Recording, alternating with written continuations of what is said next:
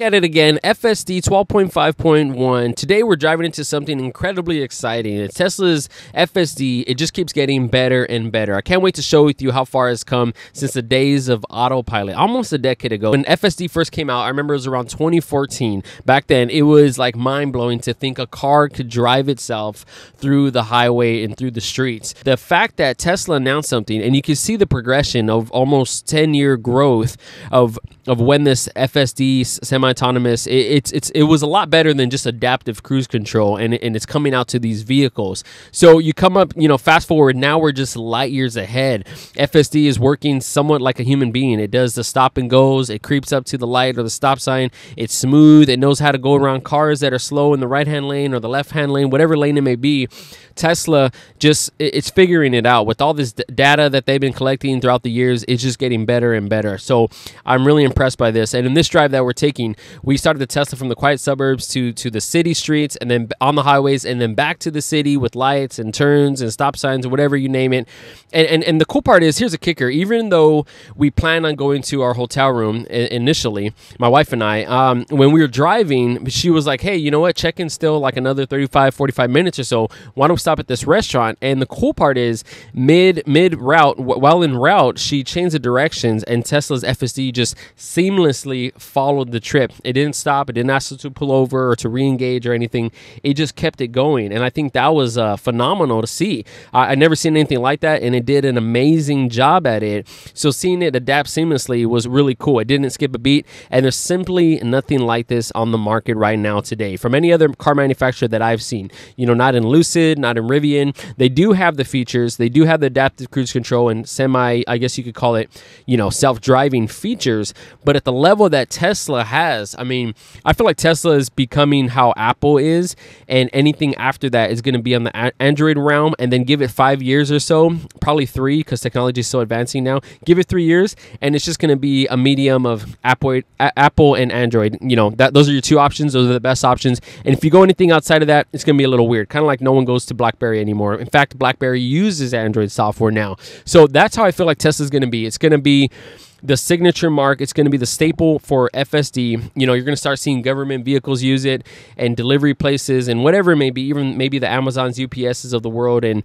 I just see it really taking over in that sense, because it does so well, and because it has such a long history of data and collecting data and performing the AI growth and learning machines that are integrated in these cars. These cars are like supercomputers, and Tesla is just collecting all that for, the past almost 10 years now. So I'm excited to see that. So even though in our impromptu stop at a restaurant, updating these directions on the fly, it kept it going, no interruptions. It was pretty phenomenal. It wasn't just like gimmicky and it told us to do something or pull over or whatever, reset the computer. It just flowed with it. So highway driving is a dream. It could be a little nerve-wracking when you're, driving through the city, and maybe construction sites gets a little crazy because of the cones and the lanes are all changed and nothing's really set in stone. Like, you may have a lane go across the board, but you have to stay in this other lane. So that could trip you out a little bit. But as a reminder, Tesla's neural network, or whatever it's called, it has like millions of real miles of data and everything, that it's constantly making decisions, and it's doing it with confidence. It's not just about getting from point A to point B now. It's actually doing it in an efficient way, safely, and it's making it feel more human-like. It's doing decisions that us as drivers that we would make. We'd say, hey, you know what, let that person go in front, or this guy's lagging it, let me go around him safely and look over my shoulder. And Tesla does that obviously with its cameras, and it's just phenomenal as the way it's doing these transitions seamlessly throughout the drive. So once we're back in the city, Tesla doesn't break a sweat. It handles pedestrians, cyclists, motorcycles, whatever it may be in a city. It just does a transition effortlessly in all these environments.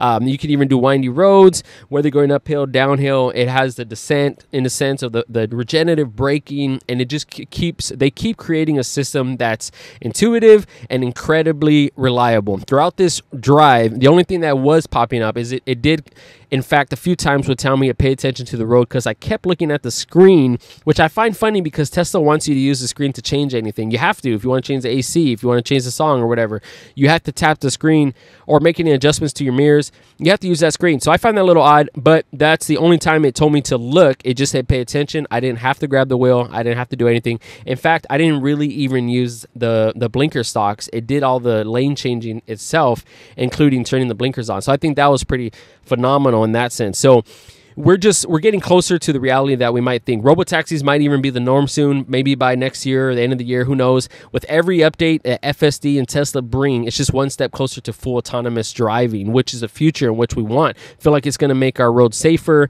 and it's going to be, less drunk driving, less people falling asleep, heart attacks on the road, whatever it may be. And driving at night and in the rain or heavy traffic, FSD truly handles it all. The system just keeps getting better and better with every update. Now, it's not perfect. It does make mistakes from time to time. It is a little off. Sometimes it'll do things that you wouldn't do as a driver. Sometimes a little hesitant on certain lane changes, or a light just turned yellow. Sometimes it'll stop abruptly or slowly. Those things I feel like are going to get improved, but from where it's begun around 2014 till now, it's a significant upgrade, and I'm really impressed by that. The ability to take us from the suburbs to the city and everything between. It's just clear that Tesla is leading the way. They're leading the charge in autonomous driving. So let me know what you think. If you have FSD 12.5.1, or if you're still waiting for the other updates, have you used it? Do you like it?